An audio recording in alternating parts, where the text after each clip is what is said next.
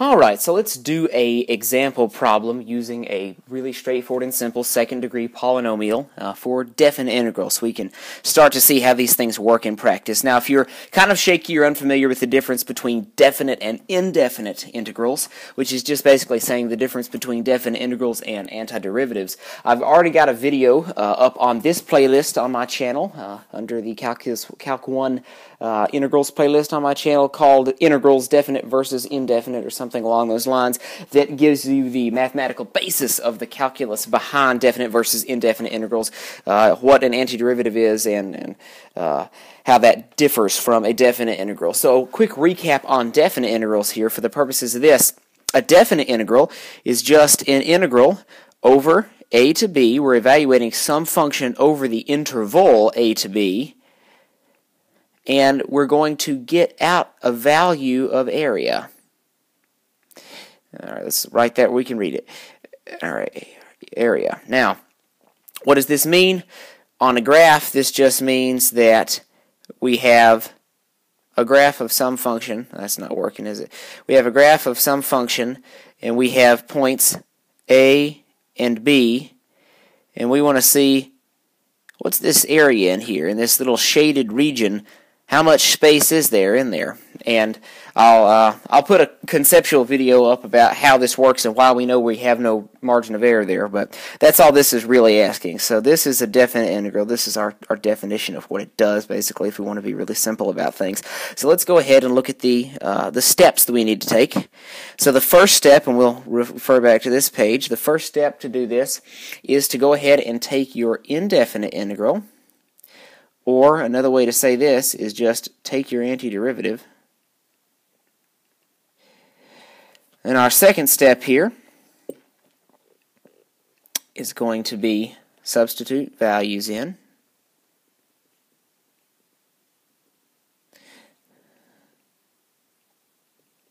And we'll get into the specifics of what I actually mean by that in a sec.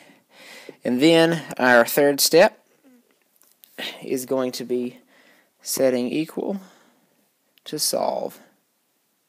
And we'll talk about the specifics of all of these in a second. Okay, great. So let's look at the problem we're actually going to be evaluating here. So let's evaluate the definite integral over, let's say, 3 to 4 of x squared plus x minus 2 dx. Okay, so here's what we're going to be evaluating. So, he said our first step was to take the indefinite integral or the antiderivative. So let's go ahead and take the antiderivative of this. We're taking the antiderivative of this part right here, of course. So, how do we do this? What do we need to do? Well, this first thing here, this is a little exponent, x squared. Now, how are we going to do this? Well, there's this really neat little rule that's going to help us out that says, and we'll put this over here in our arsenal of knowledge on the right, that says the definite integral, the indefinite integral of x to the nth power dx is simply equal to, and this is crazy cool, x to the n minus 1 power over just n minus 1. That's it. That's all you have to do. So look how easy this is going to be. X squared. Okay, n minus 1, it's the nth power here is 2, so when we're raising this to x to the n minus 1, we're just going to end up with x cubed, right? Not n minus 1, oh, man, what am I talking about? N plus 1, come on, you can't listen to me. N plus 1, so we're going to get x cubed over 3. And then we have this x here. Well, what is x? X is just x to the first power, right? So we still have this rule of x to the n plus 1. So we're going to end up with x squared, 1 plus 1 over 1 plus 1, which is, n plus 1, which is going to be 2. So x cubed over 3 plus x squared over 2. And then this negative 2 here, well, that's just going to be negative 2x. Because we know when we take the derivative of negative 2x prime, this is just a constant times a function rule, which is going to be the constant times the derivative of the function, and the derivative of this function, just x here, is always just 1, so it's 2 times 1, or just 2. So that's where we're getting that from. So this is the antiderivative of x squared plus x minus 2. So we have all the information we need for step 1. Step 1 is taken care of. We have our indefinite integral. So we'll go ahead and put this around it here. But, yeah, all right, we've got our indefinite integral. What do we do now? Well, we've got our lower bound and our upper bound, right? We've got 3. Man, I hate this highlighter. All right, we've got 3 and we've got 4. So this is our, I shouldn't be saying lower bound. This is our lower limit of integration right here.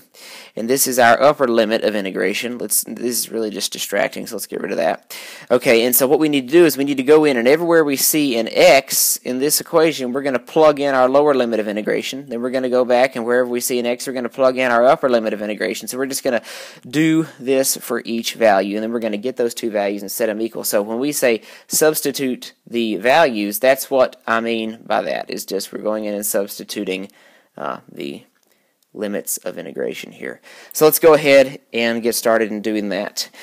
So we have, let's do 3 first. We have 3 cubed over 3 plus 3 squared over 2 minus 2 times 3.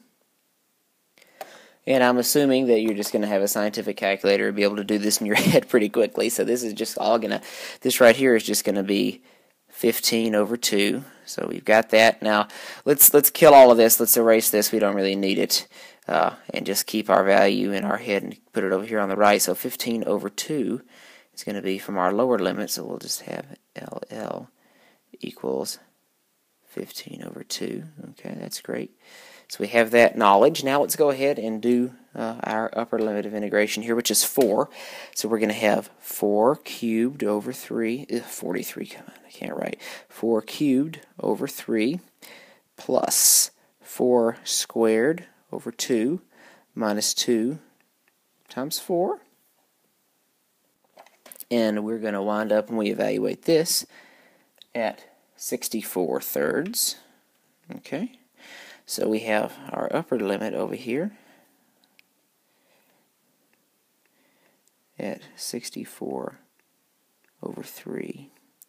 So now that we have our upper limits and our lower limit of integration, this is right here is all the information we need to continue from this point. We don't even really care about this anymore. We don't need any of it. All we need is what I just have boxed in with that little highlight there.